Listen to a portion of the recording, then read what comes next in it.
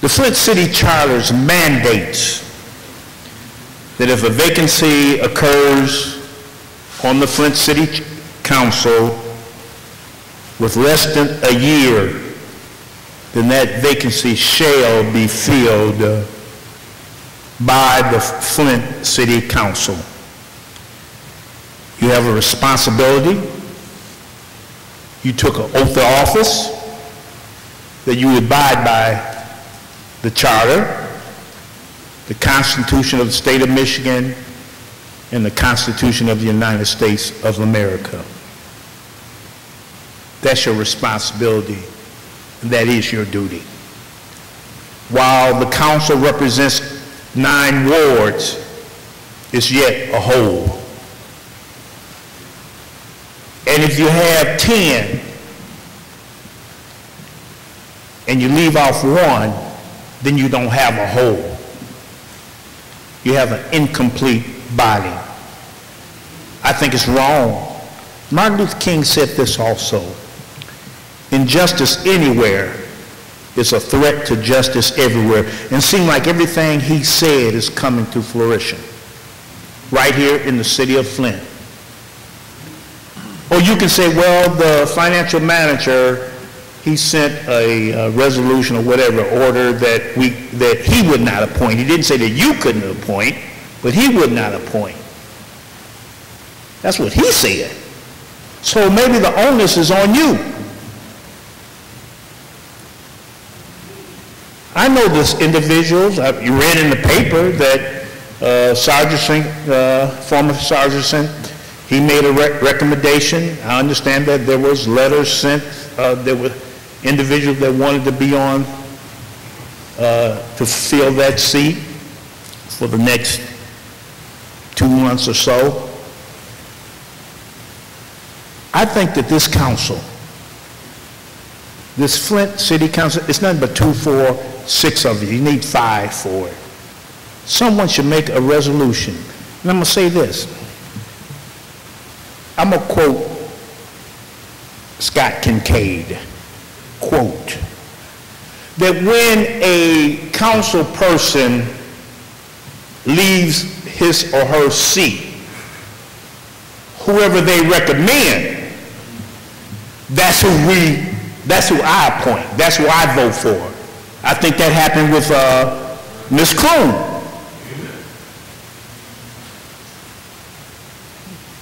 I think that's what happened. If Reverend Flynn was recommended by Sargison, then what would be the difference? What would be the difference? Is it a new rule? You know, as I say, these rule changes. Hopefully, when we get a new council, a lot of this rule changing won't be changing, but we'll be studying for the cause. Thank you. I think that as I close, that a motion should be put forth by the city council to appoint somebody to represent the 8th Ward. Thank you. Thank you, Mr. Dumas. Our next speaker, Madam Clerk. Our next speaker is I'm sorry, Claudia. Okay. I'm sorry. You know, it's really pathetic, some of the things that have been said here tonight. 8 months, 9 months, 10 months is a heck of a lot different than 6 weeks. And you're so quick to remind us that you have no power. You have no power. But then you think we can overrule the emergency manager in appointing a city council person. You all need to be real. If they cut the cameras off, I wonder if you would have all that conversation. There's no comparison and me being appointed December 20th, 2012, and Sargison leaving August 5th, 2013, with just a few weeks left in his term. Talk to Sargison, he abandoned you. We didn't. No, that's it. Thank you. Our next speaker, Madam Clerk. R.L. Mitchell. Good evening, R.L. Yeah, Scott, good evening. I'm R.L. Mitchell. And talk about this blight stuff. I've been blighted all my life, ever since I've come to Flint from Georgia.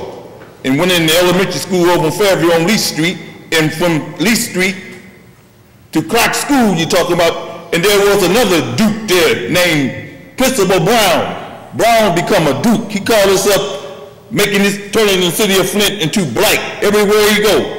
And like in 1963, I remember it was no disrespect to city clerk, Madam Brown. It was another madam I remember when I was in Clark School, 6th grade.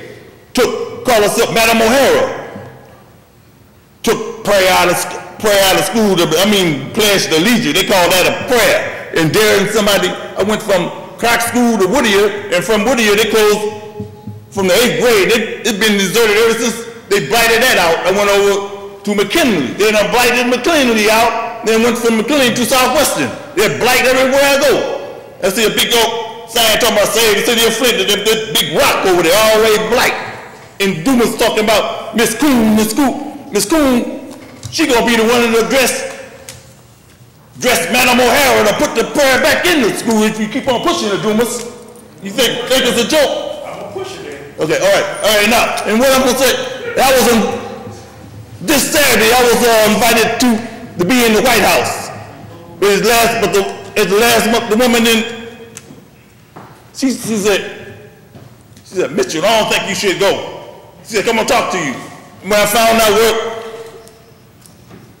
these people was born in 1970, another generation, 43 years old, ain't never been married, ain't got no kids, and telling a man, I don't think, because something might happen to me, and she was feel responsible for me because she invited me to Washington, D.C. I forgot about it. It was the anniversary of the 1st of March of the greatest speech in history of the United States. Thought every man is created equal. Behold these truths to be self-evident, and in front of the Lincoln Memorial stuff, and this dude talking about this black theater, talking about racial stuff, talking about this city and stuff, talking about Flint. Thought they scared to talk about some racial jump on that Buckingham Alley down there and talk about, I believe a dude told the whole restaurant down before I won't sue the place. They wanted me to sue the place, but they said Christians don't supposed to sue nobody. Supposed to be like Jesus Christ and get slapped and get spit on, and no one must say nothing about it. Them millionaires be gambling in the basement down there. Them dupes, the real dupes of Flint, stupid junk and heathens. Everywhere I go, you stupid junk scared to talk about these concerned pastors and always got to back down, act like somebody's a pushover, and the Jim Jones purple Kool-Aid junk and heathens. That's what I call them, and stuff, and always making me look like a naive, because nobody don't say nothing, because somebody sitting out there on the ground, over there talking about, get off my grass and I dare you to come back up and want me to jack slap one of them sheds out there, you stupid junk and heathen, you stupid junk! And once you scared to call the federal and got the national guys talking about ceasefire and all them little stupid words and stupid junk and you stupid junk! Hey, what you want? I got a whole lot of time. I'll let somebody else have my time. Thank you, R.L. Our next speaker, Madam Clerk. Our next speaker is Bill Roberts. Bill Roberts. Good evening, Bill. Good evening. My name is Bill Roberts. I work with the LaRouche Policy Institute. And I wanted to talk to you here today about this pension swipe that's going on in the city of Detroit and the austerity, because it's coming to other places, obviously. And it's a Gettysburg moment for the nation as far as how this is handled. And I contributed to a report on what this means, which if any of you don't have it, I'll be glad to share it with you. But here's what the issue is. Bill, just not to interrupt, but I believe I've given a copy, or a copy was provided to most council members of that Okay, report. okay. I think so. Yeah. I think so, okay. Thank you. Here's what, just to, a general overview. You know, the city of Detroit, and I think 75% of cities, entered into interest rate swaps. These, in the case of Detroit, many other places, hundreds of millions of dollars were swindled by, through these interest rate swaps. And in fact, an estimated $30 billion have been robbed from cities, public utilities, states, and there are a number of lawsuits. In the case of Detroit, what's happening through this Chapter 9 filing by the emergency financial manager is they want to take the pensions away from people and then almost fully pay the value of financial derivatives, which were basically insurance on bonds, which were actually being rigged by, I'd say, the 12 or 14 largest banks on the planet. The rates were rigged against the cities so that the banks were basically paying 4% under what Detroit was paying. And this has happened in a number of places. But the point is that if you look at this thing as a national, from a national perspective, the fact of the matter is Wall Street is bankrupt.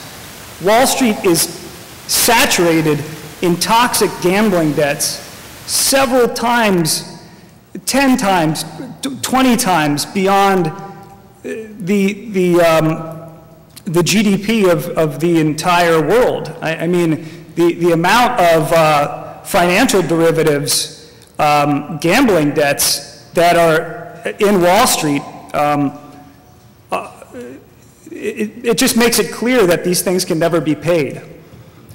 So there's legislation now in the U.S. House of Representatives, in the Senate, to restore Glass-Steagall, which would force a separation between commercial banking and investment banking. There's 74 co-sponsors on the bill in the House of Representatives. There's 10 in the Senate. That's the Warren-McCain bill. This would bankrupt Wall Street. And with the bankruptcy of Wall Street, you could have national credit of the type that FDR organized for the development of the nation again. Detroit, Flint, these areas with the skilled labor force, with the plant capacity that's unused, could actually be the basis for a new economy for the United States, including a lot of nuclear power, water development projects, and these types of things. So instead of seeing Detroit as a unique case, which I'm sure you probably don't, obviously, but that's the narrative in the news media, Detroit's unique, it's mismanagement and this type of thing. The point is that right now,